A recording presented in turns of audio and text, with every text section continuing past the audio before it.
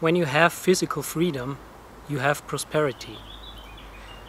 I found that sentence really fascinating when watching this debate between Matt Berkowitz of the Zeitgeist movement and Viktor Pross, who represented free market, anarchism, capitalism, whatever. And this sentence, when you have physical freedom, you have prosperity, was uttered by Viktor at some point.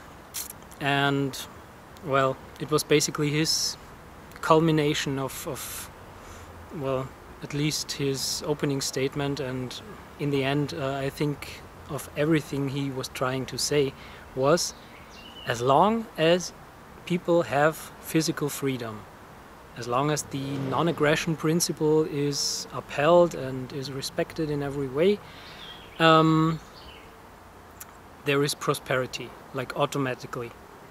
And it just, I don't know, it just blows my mind how a person can even say a sentence like that with a straight face. Like, well, I'm gonna start at the beginning here.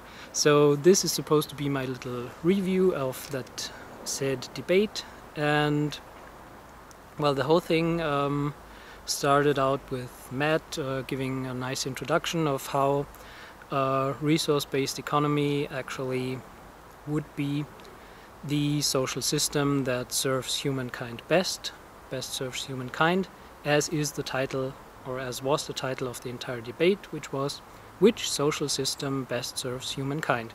So we started off with Matt's introductory statements, in which, like I said, he gave an overview of how a resource-based economy would be the best model, the best system to have an economy, an economic system that actually does just that, serve humankind in the best physically possible way.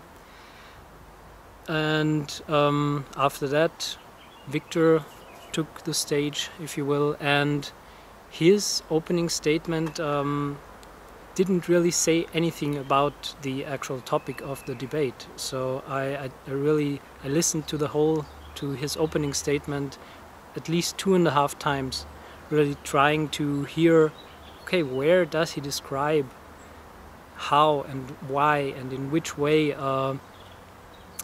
free market, anarchism, capitalism actually is the social system, or is supposed to be the social system that best serves humankind. But what he really did was he talked at length about what is freedom, what constitutes freedom, what is the non-aggression principle,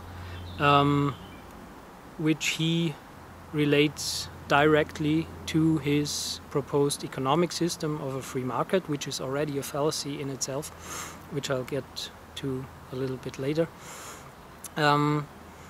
And yeah, of course he also talked about how socialism and similar systems in the past failed, and how that is somehow supposed to be proof or evidence for why a resource-based economy would also fail, which is also a complete fallacy in itself already, because as we all know, I think by this point, which he even acknowledged himself, but then he did it again, anyway, we all know that a resource-based economy is in no way socialism or communism or any of that stuff. It simply isn't, and Viktor himself said, yeah, he's aware of the fact that it isn't, but anyway, I'm just gonna talk about socialism for a while now and point out how those attempts in the past didn't work, just to say something that could somehow be construed as something negative about a resource-based economy in the minds of people who aren't maybe such critical listeners or something. Yeah, probably worth a try, probably worked with some people anyway. Well, and yeah, he talked at great length about how the state is a bad thing, which I don't disagree with. But again, here this association fallacy, as Matt also pointed out like 3 to 5 times, I don't remember exactly, to Victor, that he is doing this thing all the time, doing this association fallacy, where he talks about one thing, like socialism or statism, and then somehow he's trying to make this, talking about this thing, about socialism or statism, make it seem as if now he's saying why a resource-based economy would be bad. But he knows, I mean, I think at least he knows, I can only hope for him that he knows, after talking for years to resource-based economy advocates, that there is no state in a resource-based economy, and that a resource-based economy isn't socialism. So he tries it again and again, and publicly in this debate that is now on YouTube, he does it again. He does this association fallacy, where he describes to the viewer and the listener that socialism failed and state is aggression and violence inherently, but that is not the topic. The topic is RBE or market economy. But just by talking and talking and talking about how the state is bad and how socialism didn't work, somehow that is his way of just creating, I don't know, this negative energy or negative feeling in the minds of the listeners about a resource-based economy, because he's creating this false dichotomy of, here's what I'm proposing, which is the free market economy, and then I talk about something else that is bad, and now I sold to the listener that free market is good and the other thing is bad. And since this whole debate is about free market versus resource-based economy, I somehow managed to do this little inception of this idea that resource-based economy is bad, because resource-based economy stands on the opposite side of free market economy, and the bad things I talked about also stand on the opposite side of free market economy. So, ta-da, magic, somehow I managed to create this impression in the minds of the listeners that a resource-based economy is bad. Well, it doesn't work with most people, luckily. I think, fortunately, most listeners are actually more intelligent than Victor Pross himself and can figure out his little games, or the games he's trying to play on their minds. In any way, that's what he did in his opening statement. He said nothing about why his proposed free market economy is actually supposed to be the social system that best serves humankind. He just said that it's a system that respects and upholds the non-aggression principle, which a resource-based economy 100% also does. But he doesn't mention that little fact. He just says, well, our system is non-violent, and our system is non-aggressive, and our system is completely voluntary. Somehow creating again these little psychological tricks that he's trying to play, creating again the impression that the other system must not be those things, cannot be those things, that the other system obviously must be non-voluntary, must be aggressive, must be coercive in some way, because I'm saying, or he's saying, my system is non-aggressive and non-coercive and completely voluntary, and that's why my system is better, as if the other system wouldn't be those things, wouldn't be voluntary. I mean, it's also so transparent and so obvious, pardon. Yeah, and I can only hope that it's really obvious and transparent to everyone who watches that. Otherwise it would be sad and kind of infuriating if he succeeded with his little psycho tricks. Yeah, so that's basically what he did in his opening statement. Then there was a rebuttal by Matt, which even addressed some of the points that I mentioned now and explained more about how a resource-based economy actually does economize much better than a market economy does, looking simply at the end product, which is, again, which was the topic of the discussion, which social system serves humankind in the best possible way. And Matt again described how there are things that a market economy fails to do, because no matter how equal the opportunities may be for everyone, which they actually aren't in any case, but even if the opportunities were equal for everyone, the outcome simply in a market economy is that it doesn't serve humanity best. It creates inequality, it creates inefficiency. As a result of the inefficiency, it creates all this cyclical consumption and pollution and resource waste and all the things we know. These inherent market mechanisms that we all know about by now, and how a resource-based economy doesn't do that, and how the end result simply is a more healthier humanity, a healthier humanity, a healthier environment, and just a healthier world all in all. Whatever you look at, the ecological systems, humans, animals, whatever you want to look at, it just does the best thing that's possible. And with a market economy, other things are the priority, and there are other mechanisms at play that just don't allow us to create peak efficiency and peak health for this entire eco and economic system. And then Victor comes back in his rebuttal, and what does he do? He talks about how Peter Joseph made some statement about how the state is the only thing that somehow keeps the market economy somehow in limits, and without the state things would be even worse, and the market economy would create even worse social stratification and even worse environmental destruction and resource waste and pollution and all of that.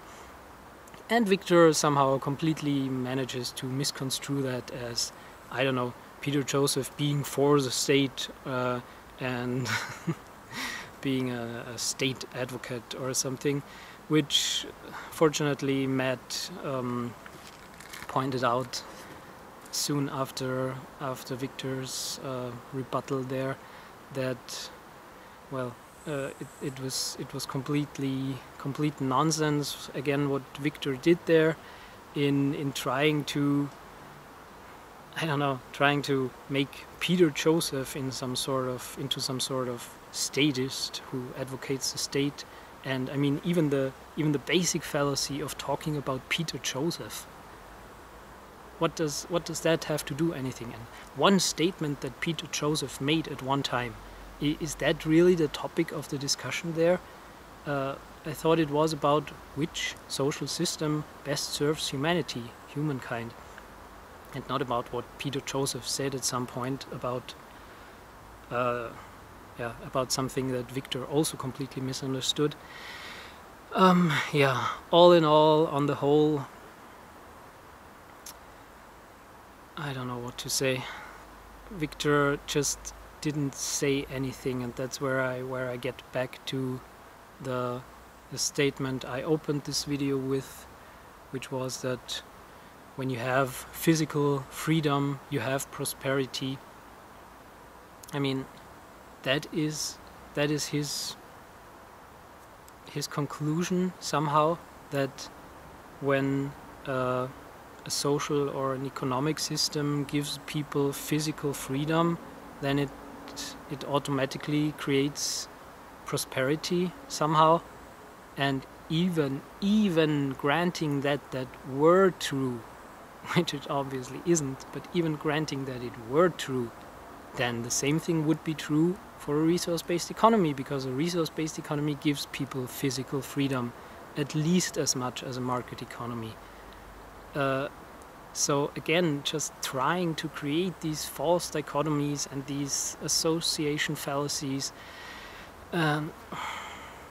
making statements about the social and economic system that Victor proposes and advocates, as if the other system that Matt and all RBE advocates propose were different in that regard. So just say, my system doesn't create physical aggression, and in my system people are physically free. I mean, he doesn't end the sentence actually and say, unlike in a resource-based economy, because he knows that that would not be true, and he'd then be a liar actually, but kind of in his sort of little tiny Victor Pross cleverness, he leaves out the rest of the sentence and just says, in my free market anarchism capitalism there is physical freedom, and that is why it's better than a resource-based economy. It would be like saying, this leaf of grass is green, that's why it's better than the leaf of grass right next to it, which is also green, but I don't say that. So it just seems to a listener who might not be paying that much attention that, oh, okay, then the first leaf of grass must be better because it's green.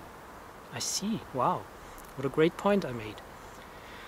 Well, Victor, what am I gonna do with you?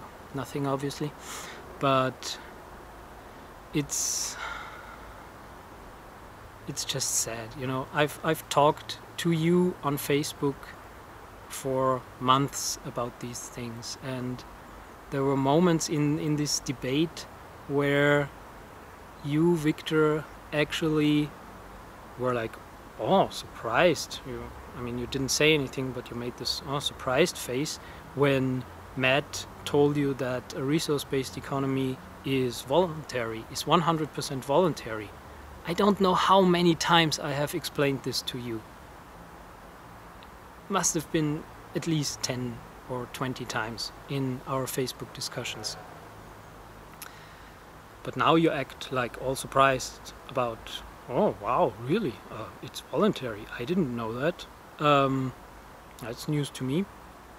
Well, oh man. Yeah, it is voluntary. I've even made this little Facebook picture that says, what part of a resource-based economy is 100% voluntary, don't you understand? Which I think I've posted in response to some of your comments at least 5 times. But never mind, things just are difficult to remember.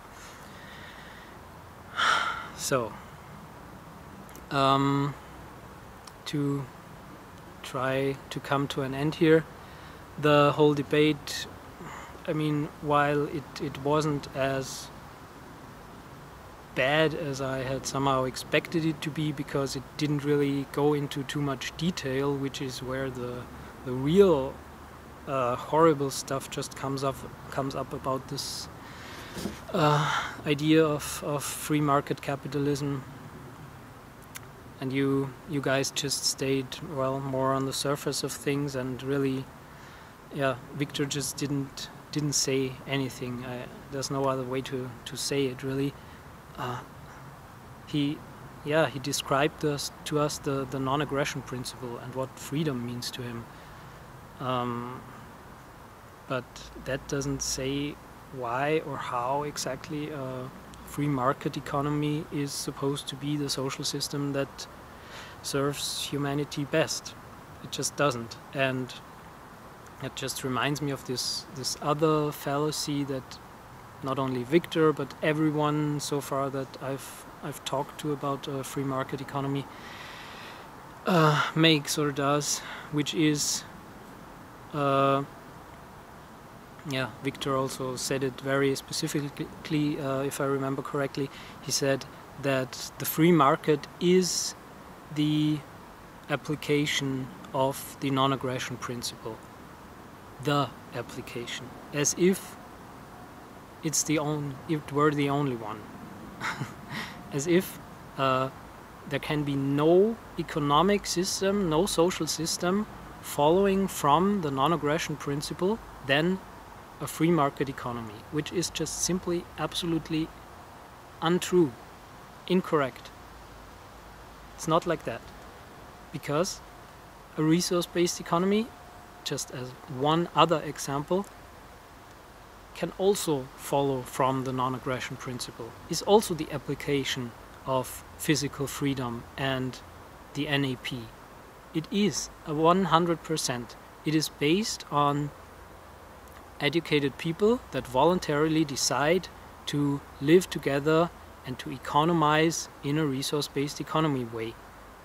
There is nothing involuntary about it, there is nothing aggressive about it. So always this, it's just mostly like rhetorical tricks with them. Just saying this one sentence that free market economy is the application of the non-aggression principle or of physical freedom. I don't remember exactly which way he said it, but just saying, well, here we have this this highest rule, which I agree with, which is freedom, physical freedom, non-aggression, voluntarism, whatever you want to call it. All these things are of highest importance. There can be no breaking of some eggs, as Victor said it, to reach our goal, to make this omelette that we're trying to make. We cannot break the non-aggression principle. We cannot coerce people into a resource-based economy. That must not happen, and it's not what anyone is suggesting. A resource-based economy, and we RBE advocates have been saying that over and over and over, and I will say it one more time here.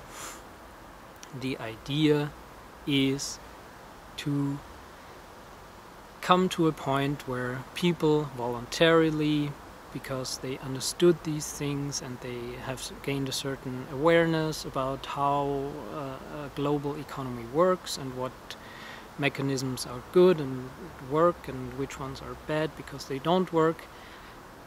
When people come to that understanding at some point, not through sitting them down in some contraption that beams this awareness into their head against their will, no, just through the way that I and millions of other people have come to this awareness, by reading, by watching YouTube videos, by talking to other people voluntarily, out of their own free will, if you will. Not gonna get into a free will discussion right now, but definitely not through coercion, definitely not through any involuntary mechanisms, but through voluntary learning, voluntary education. So when they come to that point, when they understand these things and when they want a resource-based economy, then they can voluntarily have a resource-based economy. And this is 100% within what the non-aggression principle and what voluntarism allow us to do. It is voluntarism. It is freedom. It is physical freedom. It is everything that Victor Pross and all his free market advocate colleagues stand for, and there is no violation of their principles in a resource-based economy. So again, an RBE is also the application of the non-aggression principle. An RBE is also the application of physical freedom, because the non-aggression principle and voluntarism allow for people to do what an RBE is. They allow for people to voluntarily cooperate and to voluntarily share resources when they want to, and to own things when they want to. So nothing about an RBE actually says that there cannot be private property. That's complete bullshit. If I want to own something, I can own it.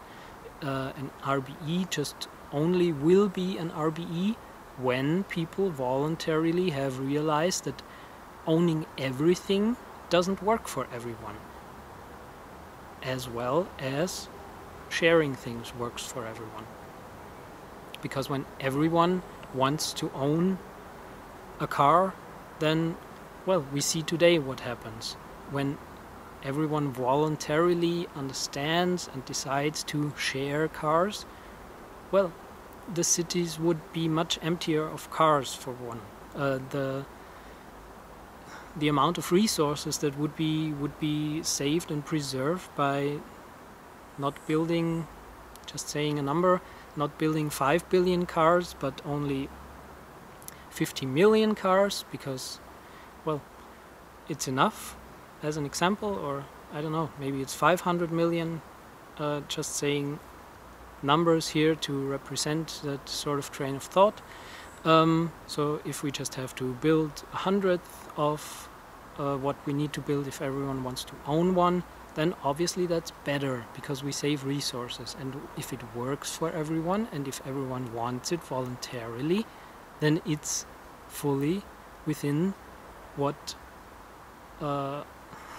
free market advocates hold as their highest principle: voluntarism, physical freedom, and the non-aggression principle. So addressing you guys, the free market advocates now, please get this in your head for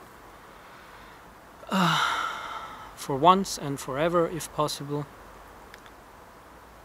When you do these things where you say our system, free market economy, is voluntary and is without physical aggression and is physical freedom and is the application of physical freedom, you're performing a fallacy, because it is not the application, it is one possible application.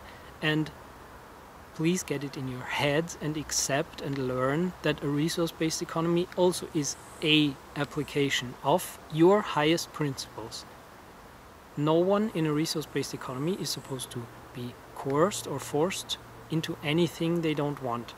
It's the other way around, in a way that a resource-based economy can and will only happen when people want it, voluntarily. Every little thing about it. And I mean, this even goes into this topic of central planning that you also keep bringing up, you guys. Look, I mean, if central planning were in some respects the thing that worked best for an economy, and people wanted it voluntarily, it would still be within your highest principle.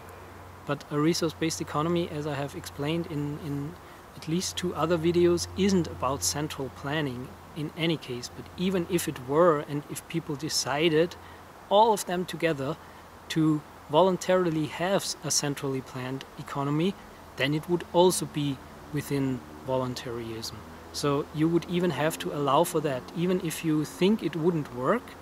And like I said, an RBE isn't a centrally planned economy anyway, but please do accept the fact that if people wanted something like that voluntarily, out of their own will, then it would be within your highest principles.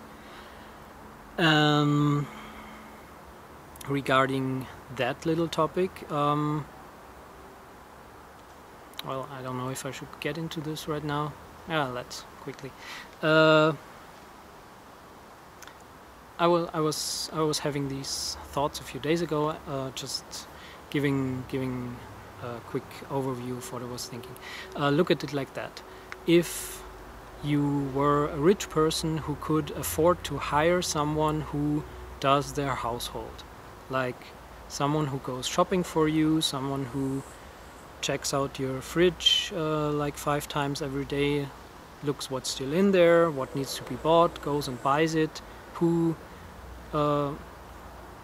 buys whatever you need for you, of course, with your money, but you just employ or hire this person to manage your little economy, your home economy for you.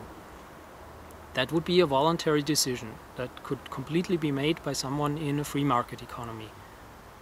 I hope you'd agree. If the person who is rich and the other person both agree to this, then the one person can hire the other person, and the second person could do this job for the first one who, I don't know, just doesn't want to do it or is too busy in his job doing it or whatever. He simply can afford to hire someone who do his home economy for them. So let's take this to the next step. What if technology were available that allowed an automated computerized system to do this for you in your home? So you could freely decide to have a system installed in your home that monitors the contents of your fridge or wherever you keep your food, and is also programmed with the things which you can do, like on an app or something. You can tell this system, look, I want every 3 days I want a fresh carton of milk, and whatever you want. By the way, I'm not advocating the using and drinking of milk here, but whatever you want to eat or drink, you can program it into this app, and it sends out orders that order just in time everything you need, so that your fridge and your storage are always filled with the things you want when you need them, and just not too much and not too little. And when you have a special wish that is not in your regular consumption schedule, you can of course also send it to your little app, and it will order this one too. So you have this little automated, computerized, half-intelligent resource management system for your own home. That would also be something that you could do voluntarily if the technology were available, fully allowed within a free market economy or whatever kind of market economy, even today's. So there should be no problem with having such a system like that in your free market philosophy, ideology, whatever. Should be fully within the, well, within the philosophy of the non-aggression principle and voluntarism and everything. Now, if thousands or millions of people could have such a system, they could also voluntarily decide to connect their system to a global resource management system if they wanted to, so that globally there could be an overview of how many apples and cartons of soy milk or whatever are used per day, just so that everyone can look into that and see, okay, this is what we need on that day, and it just gives people an overview.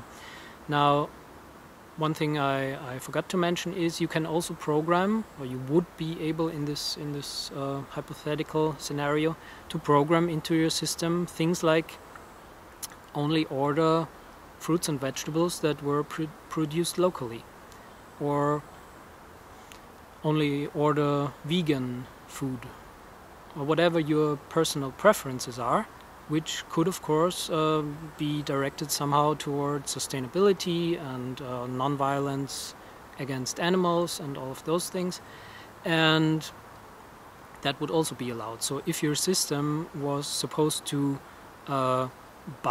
order apples for you, but it's just not the season for locally produced apples, then your system would not order any apples at that point, because you told your system, behave sustainably, basically. Order only locally produced apples. Then you could have your system tell you, look, master, there are no locally produced apples available at this time. What would you like me to do? Then you could tell it, don't order any. Or you could tell it, well, then screw it and order some apples from, I don't know, Peru or halfway around the world for us Europeans. You could also give it alternatives. You could say, okay, if no locally produced apples are available at some time, please or the bananas that are at least produced under fair trade conditions, or traded under fair trade conditions, something like that. Just give your system rules that say, behave in sustainable ways, behave in socially fair ways, and all of that good stuff.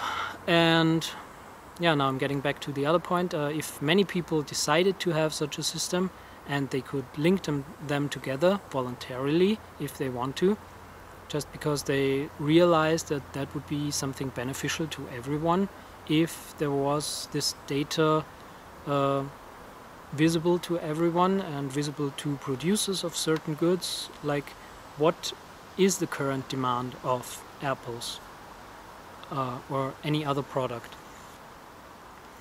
And that would still be something they could voluntarily do, fully within the philosophy of voluntarism and non-coercive interactions.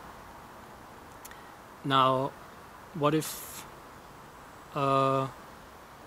this system that I just described, where people decide to link up and connect their individual home economies all over the world, what if this grew into something that is truly global, and where there are sort of half-intelligent automated mechanisms at play that just help people all over the world, that just help them allocate what is needed at what time in what area of the world, and so on. And that's when you are basically at a resource-based economy. And you see, I just took you there, and every little step that I described to you is just something that makes sense, and something that people can do completely voluntarily, and that is not a violation of any of your NAP or any of your physical freedom philosophies or ideals. And that's basically what an RBE is. It's there. Nowhere in this is there the things you like to say, like a central computer or someone who forces or coerces people to do what they don't want to do. It doesn't exist in an RBE. It's people doing things voluntarily, networking together all over the world to create the most efficient global economy that is possible. It works best for themselves. That, wow, interesting bug. That allows them to behave sustainably because they choose to, because they want to, because they realize that it's in their own best self-interest to, well, to preserve this beautiful world that we live in, and not to just fuck it up and rob it of everything it has today just because we want these things today. And when we take away this limitation of money, of the whole market economy, where the decision for a fair trade banana over not fair trade banana means that I have to pay 50 cents more, and then I will probably decide not to buy the fair trade banana. When we can remove that, then it won't be a problem anymore to choose the fair trade banana, which will not exist anymore anyway then, because there is no trade in that sense anymore in a resource-based economy. But we can definitely choose the banana that was produced under the most socially fair and just and the most sustainable conditions possible to us at that given time. And we won't have this market mechanism that makes everything that is better more expensive, which always steers us towards choosing that which is worse in any thinkable way. Worse in product quality, worse in social fairness, worse in environmental sustainability aspects, in any possible aspect. So, yeah, that's why coming back to the question of the actual debate that I was trying to review here, that's why resource-based economy is the social system that serves humankind best and definitely better than a market economy ever could. And yeah, once again I would like to express my, well, you can't call it disappointment because I actually expected even worse, but my unhappiness about how absolutely not Victor addressed the actual topic in that debate.